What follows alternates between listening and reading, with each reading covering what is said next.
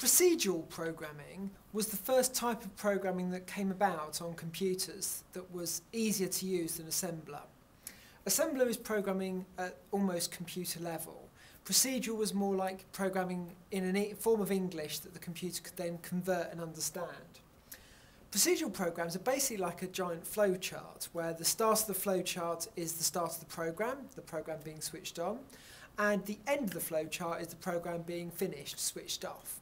And throughout this flowchart there might be lots of sequences, lots of different selections and lots of different iterations. So there might be like a main input loop where it goes round and round waiting for a key to be pressed on the keyboard.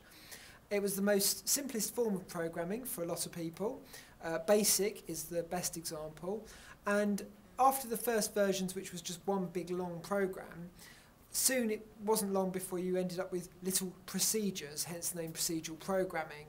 And each procedure acts a bit like a function or a method, as we now have in event-driven programs. So a procedure would be sort of a part of the flowchart which could be called upon from another part of the flowchart, in the same way as you can call functions from within functions.